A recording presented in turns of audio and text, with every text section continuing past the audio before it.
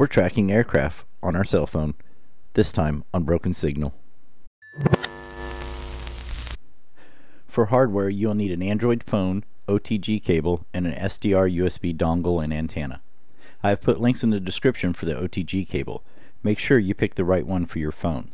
Also, they do make USB SDR dongles, especially for ADS-B, or you could use a standard one. I have had success with many antennas, but with all things radio, an antenna tuned for the frequency will give you better results. So first we'll go to the Play Store. We will search for SDR driver. The first link, SDR driver by Martin. We'll click that and then click install. This will install the driver for our SDR. Click open and we'll see the driver has been installed successfully. We'll close that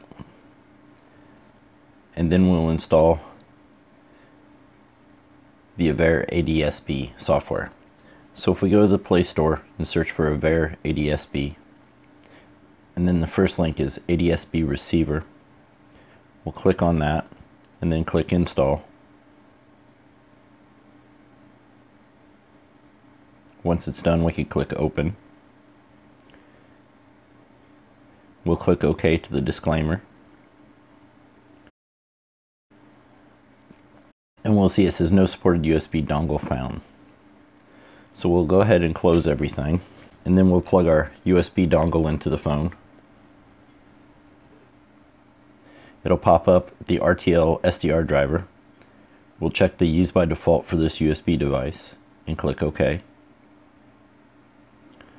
Then we'll find the Avera ADS-B app and open it, and it'll pop up again. Allow the app Avera to access the USB device. We'll click use by default for this USB device and click OK. Now we'll see it says listening for frames. Be patient. Verifying communication. And under the ES frames we can see it's starting to load frames. If we click on traffic, we can see that it's already found a plane, but we're still waiting for it to fill in more information on the plane.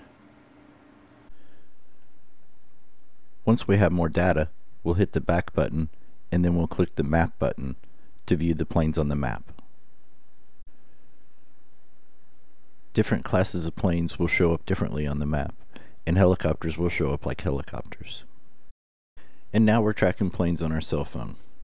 If you found this video helpful, please hit the like button, and if you haven't already, hit the subscribe button. And as always, thank you for watching.